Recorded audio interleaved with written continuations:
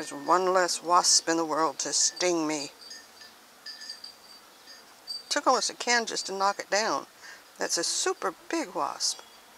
I love finding the little odd things around my garden. Those two marigold leaves are very interesting looking. But the other leaves that are coming out are fine.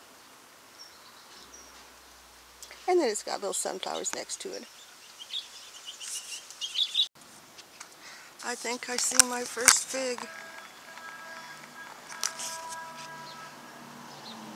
Well, it looks different than the rest. Where did it go? Is it right there?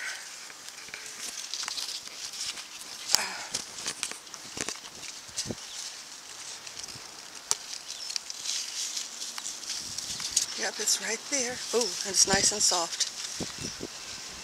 But it doesn't want to let go. That thing didn't want to let go. It's been tasted, and it's soft. But it's still dripping, so that's not a good sign.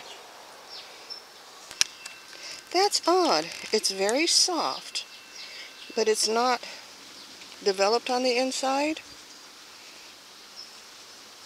I don't see anything crawling around. I always look for bugs first. Let's see what it tastes like.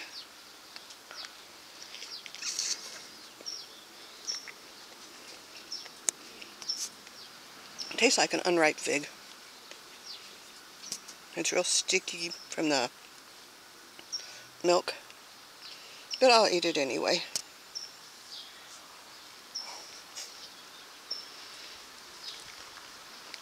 Oh dear, is that a bug? Ain't gonna chance it. Wasn't ripe enough. But are there any more?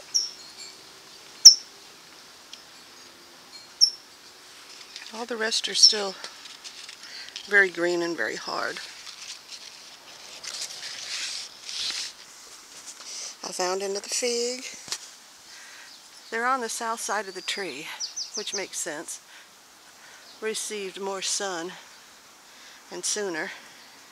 So let's split this one open. It does have bird bites, and it's soft. At least this one's not bleeding. So let's see. It is starting to ripen up a little.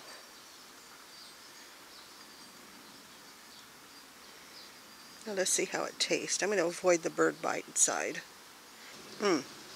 Slight honey flavor. It's not ripe yet, but it does have good flavor. Ooh, now I get to have peaches and figs for breakfast every morning. And periodically I throw in a tangelo. I do tasty. Not quite ripe though. Ginger, would you like your first fig of this season? Not really.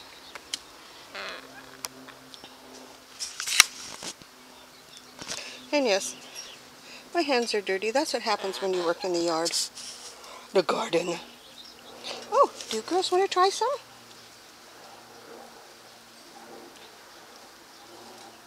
Oh yes, we like fig.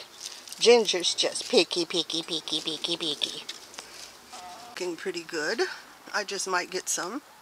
I wish they could hang out a little further and get more sun.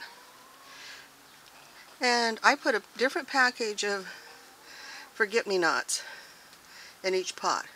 Now those little ones do not look like those little ones. Interesting.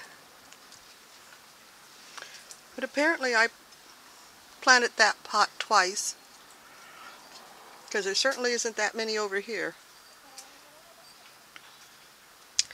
I'll have to go back and check the tape, because I may have planted two different kinds also. Well, the potato plants died.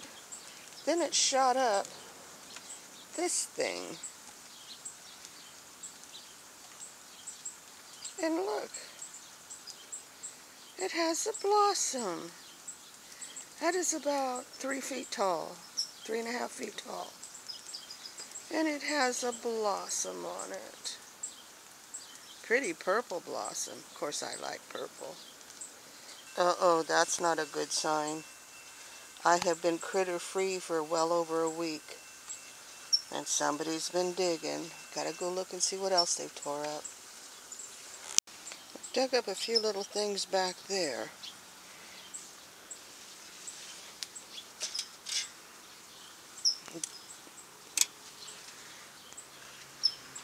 Planted seeds yesterday. Luckily they didn't decide to dig them all up. For some reason they like to dig up something when I first plant them. I need to cover up the cilantro seeds. There's a little birdie busy at work collecting worms that I didn't even know I had. Don't drop it. You obviously need to go feed somebody.